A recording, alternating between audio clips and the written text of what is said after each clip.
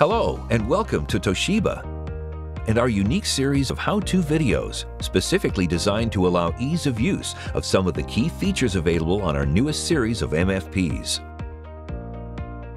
In this video, we'll demonstrate how to create and save templates on the MFP and then recall those templates.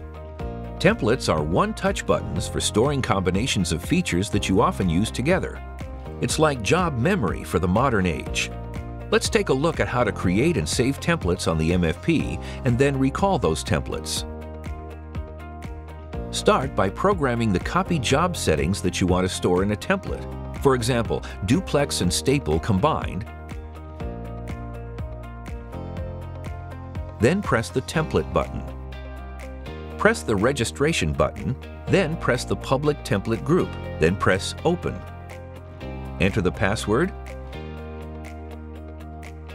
then press OK. Select the unused button that you want to assign to this template and press Save. Enter the name you want to assign to this template. Additionally, select the Enable Automatic Start to automatically start the document feeder when Template button is selected, and optionally enter a username and password if you want to control access to this template. Then press OK. Select the Save button. Your template is saved for future use.